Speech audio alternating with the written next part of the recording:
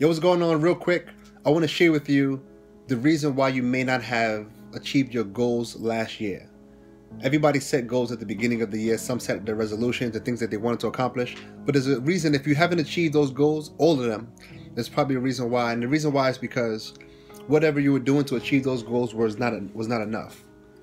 Whatever you were doing regularly to try to achieve those goals, lose the weight, make the money, move out of a certain location, whatever goals that you had to do, you weren't doing enough. So this year, you're going to have to double down.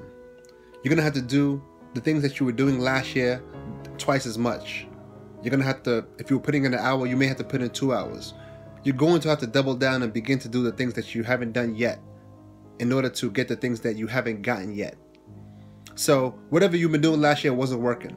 Maybe you were looking in the mirror and you still look the same. You were hoping and wishing for a certain look, but you didn't achieve it. You didn't get there because you wasn't putting in the work. Or maybe you was putting in the work, but this year you're going to have to put in double.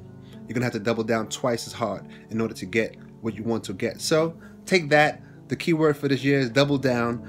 Do the things twice as much as you've been doing them last year because you did not get the results that you were looking for. So this year, you're going to have to double down. And if you're willing to double down and do the things that you weren't doing before, you're going to begin to get the things that you do not have now. Peace.